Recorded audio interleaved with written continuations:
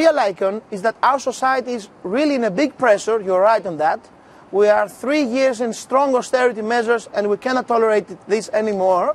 But, and this is something that it was really amazing, and for me, the Greek people was very mature, and the Greek people doesn't want any more trouble.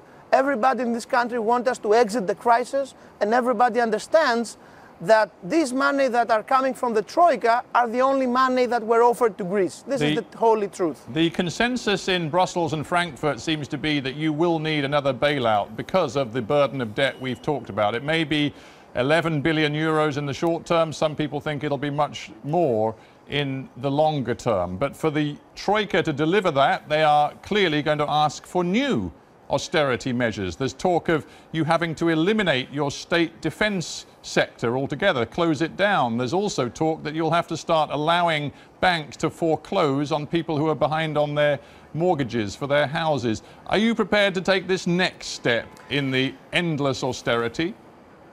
Yesterday I was with the Troika for almost 3 hours.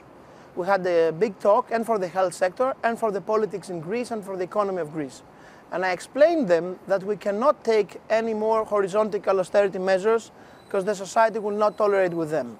I'm very sure that they understood it very clear and they knew it, so I'm totally convinced that they will not ask from this government any more horizontal austerity measures.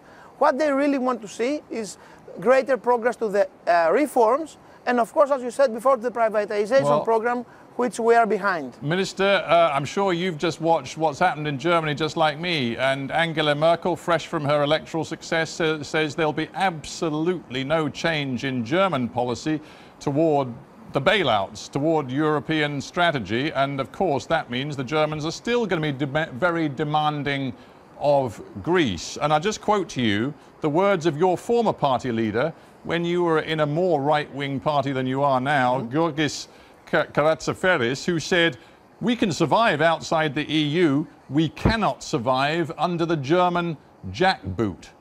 Do you share his feelings? No, of course, that's why I left his party, because I said that what he was saying was nonsense. Let us give some clear talk. Angela Merkel and German people are great friends of Greece. They have given us the last 3 years more than 60 billion euros. I don't know anybody else who have given us more money. I would like to say for you British people to have given us more, but you didn't do. So we understand Angela Merkel because she has to say to her people and to her taxpayers why she gave so much money to the Greeks.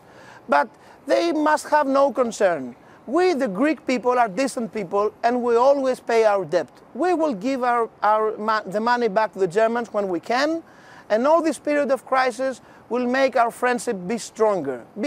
Have no doubt about that. All the people that thought, and maybe bet, that Greece would exit Eurozone and Greece would be bankrupt totally, they lost their money.